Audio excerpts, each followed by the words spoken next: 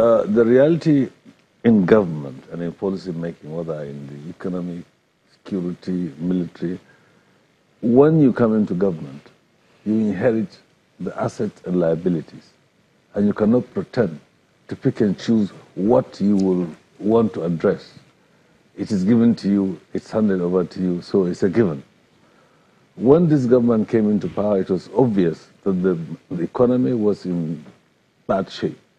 Part of it had to do with forces beyond us, beyond our borders, that had to do with the running of the international economy, the capitalist system itself, and there was nothing anybody could do.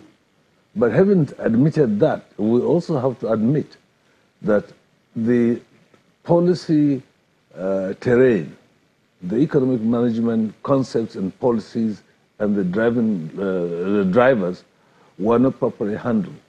So whoever was coming into government in 2015, even if the government of 2015 had continued, it would have had to face the problems this government had to face.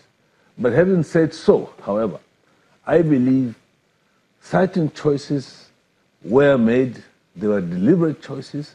Those choices not only aggravated the recession, even if it was inevitable, it aggravated the recession and in fact turned the management of the national economy into a joke.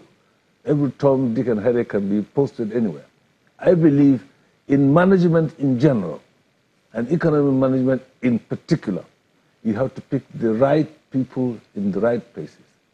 And when you mix yourself up by saying that anybody who shares the same genes with you, who's your relation, can be posted into any ministry or any crony of yours, or every Tom, Dick and Harry can be given every single appointment simply because he is a personal friend, he is a crony, then we are in very serious trouble. Is that what's happening? It was what happened.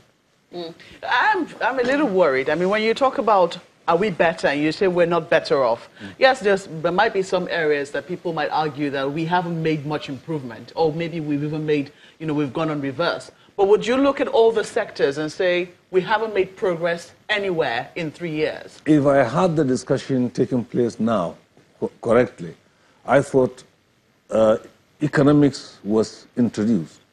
And, one of... He also talked about security. No, hold briefly. on. Let's talk about economy, because the two or the three are intertwined. You cannot talk about national economic policy without looking at what impacts it had on the nation, on unemployment generation, on the number of people in job or out of job or in transition from one job to another job. It is very important for us to realize that. Secondly, nobody that I know of any consequence, can attempt to delineate economics from politics. It started from Lenin saying that it is simply incredible. Yeah, but even focusing on the economy, some people will argue that, farmers found it better. So, I mean, I remember speaking with the Minister for Agriculture, Audu Ogbe, and he said that, yes, everybody's talking about a recession, but farmers are not in recession. I don't Did you have that experience? I think my friend Audu Ogbe was being economical with the truth. First and foremost, I come from one of the most important farming areas of Nigeria, Kano State. And I can tell you, the farming situation from 2015 to date, that is those who invest in farming in terms of money, in terms of input, in terms of quite a number of things which make farming profitable, I will not tell you that things are easy. They are not easy. Now, I was in an interview here in Abuja when somebody asked me, what progress has been made and that how much the government has done. I said, well, I measure progress by concrete terms. If I buy a fertilizer and I'm a farmer, and the prices of fertilizer have shot up from the time this government came, and it's still going up, and other inputs, whether you're talking about herbicides or you're talking of other inputs, and labor itself on the farms is not necessarily either improving in terms of productivity of the labor. And you can also say that the people who are farm hands in our farms are not necessarily better off. You cannot tell me that we are doing better off. Propaganda is no choice, is no substitute for concrete, achievable policy objectives. And I haven't seen any evidence to tell me that we have done well in farming policies. That is one. Secondly, ours is a capitalist society, whereby it's dog eat dog, right?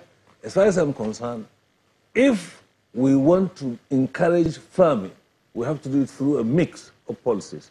Commercial farming, subsistence farming, and quite a lot of other things. And if we do so sincerely by telling the people what we're about to do. We are not saying the government has a bullet, a silver bullet, which it can shoot and everything will turn all right. And besides, a lot of bad policies have gone before, and they are not likely to go overnight because we are not here. Government is no miracle. It is doing the diligent thing that has to be done so that at least some people can be better off. I have not seen that evidence in particular in economic policy, and I'm not impressed by the kind of characters who are running our economic policy.